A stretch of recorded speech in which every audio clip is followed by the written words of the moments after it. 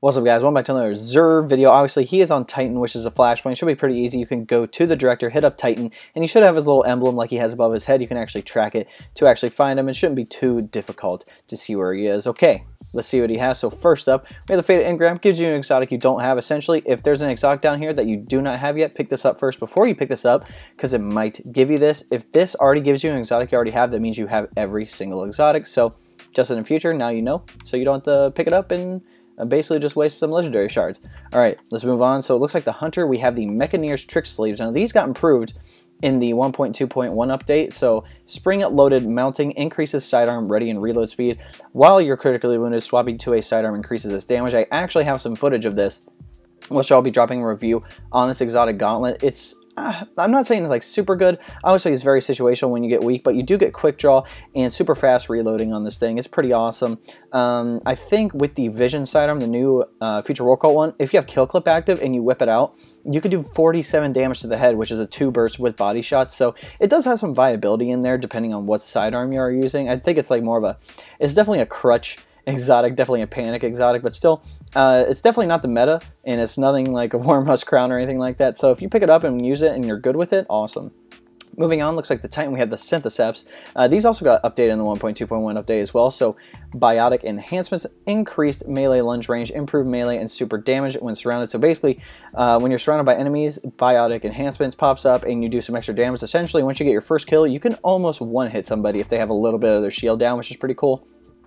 I will be dropping a review on this thing as well, just because it's been updated. Melee range, dude, you get like double melee range, so you can like Superman people from halfway.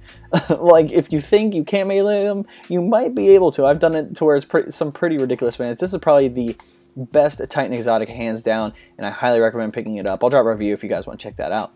Alright, next we have the Karnstein Armlets, which will be receiving an update here in the near future in 1.2.3.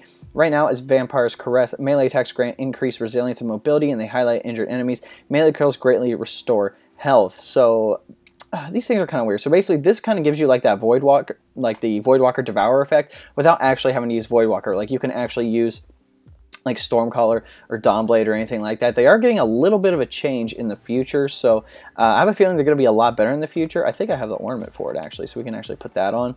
Kind of makes it like black, like a matte black kind of. So I don't think these things are horrible. I actually used them a lot in the beginning, but now that there's all these other exotics that I believe are a lot better, I would just pick them up and wait for the update, and then we'll be able to see if they're good or not. So weapon-wise, we have the Jade Rabbit Scout Rifle. This thing came over from D1. Check out the perks. It's called the Fate of All Fools. Chain body shots to gain bonus damage on your next precision shot, and return ammo to the magazine. You have polygonal rifling, armor-piercing rounds, and then Zen Moments. So causing damage with this weapon increases its stability.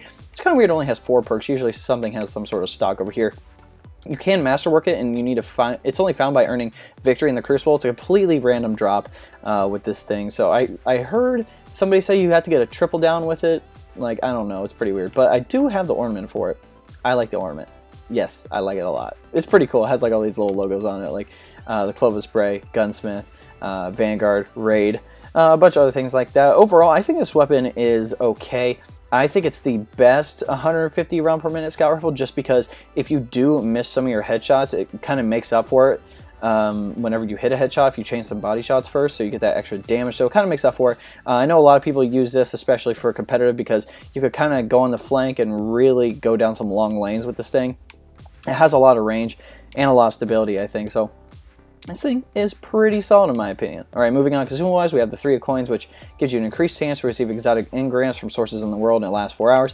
They have the legendary Nightfall Challenge card. If you have the rare one, that's cool. If you want to keep that, this one you can pick up. It does allow for more. So first thing, you can pick a Singe. Second thing, you can either pick an advantage or disadvantage. Advantage, there's only 3 of them versus all the disadvantage ones, but and then the last 2 you can put as disadvantages. It'll affect your score multiplier. So you can actually have it to where you can have a really high score multiplier plus a really high handicap and be able to hit a really big score with this, 5 of Swords Legendary Nightfall Challenge card.